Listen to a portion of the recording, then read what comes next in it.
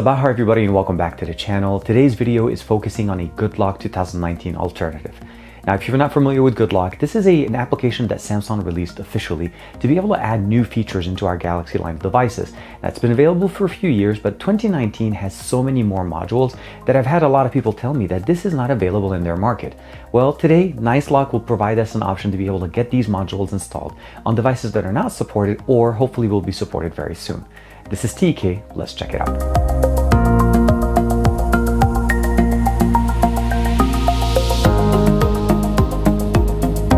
Like and subscribe and make sure you hit that bell icon so that you're always notified whenever we push out a new video on the channel. So the application that we talked about at the beginning is Goodlock. This is a Samsung provided application. You go directly to the Samsung App Store, you download it, and then you'll be able to download these additional modules. And they're broken up into two categories, units and family. So the unit ones are the ones that are basically more functional. So you have lock start for the lock screen, quick start. Last time I did a video for you guys showing you guys how Nice Shot works and the ability of customizing your screenshotting experience on your Galaxy device.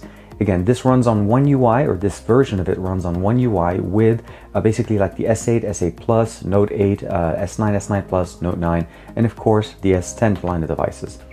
But this is not working on everybody's device. This is not available in all markets yet, and it's basically taking time before it gets to all devices, all S10 line of devices specifically. Here enters NiceLock. Now, NiceLock is an alternative to Goodlock, and what I mean by that is this is kind of like a launcher for it, but it also has a thread that gives you the ability to be able to sideload these applications individually. So an example would be here. Now I have all of these modules installed because I do have Goodlock running on the S10 Plus.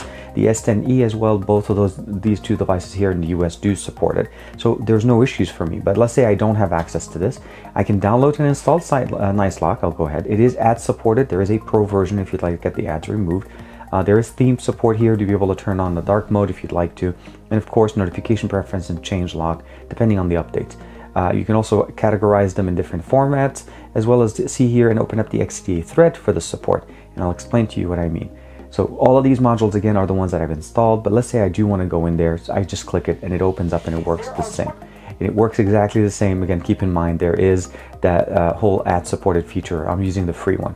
But if we go into the basically the XDA thread, that this is the thread for the specific application. If you don't have a specific module installed, it will automatically give you the option of either going to the Galaxy Store or the XDA thread. The XDA thread for you guys will be more than likely the best way, because if you can't install Goodlock in the first place, chances are you won't be able to see these modules either. But either way, these modules are available through apkmirror. There's Nice Shot, Note Star, Sound Assistant, Lock Star, Quick Star, Task Changer. Let's open it up, and then of course Nav Star and Multitask Update. And the cool thing about them is once you have them installed, you can sideload them. So essentially would be, and then you can download the latest version available depending on whatever we have.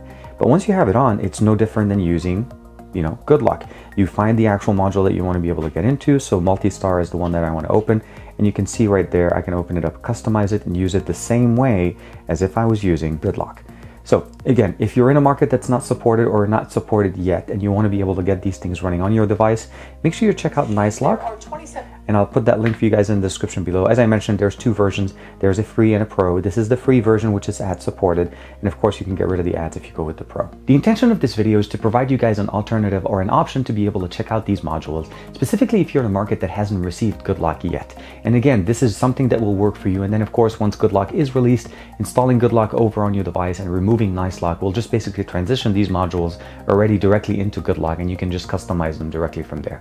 There's nothing really going on in the background other than just basically aggregating these applications, providing you access to their setup options so that you can actually get them customized to the way you'd like.